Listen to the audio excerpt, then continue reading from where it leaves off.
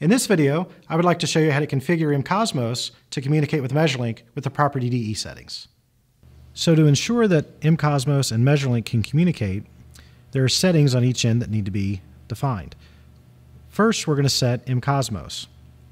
To set the MCOSMOS settings, go to Part Manager, click on Settings, and Defaults for Programs. Within here, go ahead and click on GEOPAK, and then Statistics. Ensure that Output Statistics Data Immediately is checked, and then please ensure that the MeasurLink is selected as your output option.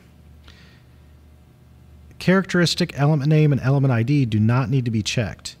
These will duplicate the characteristic element name and element ID in case you do not have unique identifiers for your tolerances. By default, leave these unchecked. When you're satisfied with this, please click OK, and please click Close.